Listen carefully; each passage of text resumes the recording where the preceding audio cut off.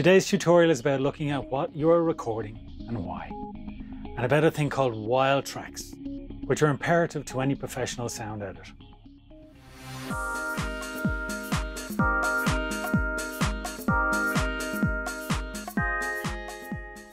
Recording is fundamental to everything that we'll be discussing in these tutorials. Without good recordings, there's only a costly world of pain and stress. It does not take a lot of planning to be completely aware of what's required for the whole project. Listen to your location. This is where you need to start using your ears. Unless you see what you're hearing, you may be standing beside a noise source and not even hear it. You need to use your ears and be aware of what's around you. See your world through your ears.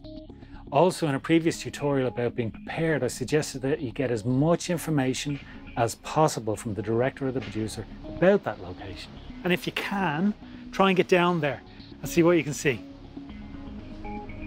Wild tracks are the ambient noise of the location. They're used in the sound edit or the sound mix to give a broad feel for the location, and are exceptionally handy when dialogue is being edited. It doesn't take a lot of time to record a 1-minute sample of a location sound. Though because of budget and time constraints, wild tracks have become a luxury. And because of those constraints, when recording wild tracks, you've got to be strong. You're doing your job. The director, the producer, everyone on set will have to understand that you need to perform this aspect of your work. Learn the phrase STFU. Shut the up. If you're a director or a producer, bring a stereo recorder in your pocket. You can buy recorders for under $100, maybe even cheaper secondhand. If the sound guy is too busy, at least you know that you have the wild tracks. Or even easier, you could carry something like this. It's an IXY from Rode and it plugs straight into your iPad or your iPhone. And with the software, you have a high quality stereo recorder. There are a few versions of this type of mic, but I find that the Rode IXY is an exceptionally good pair of mics.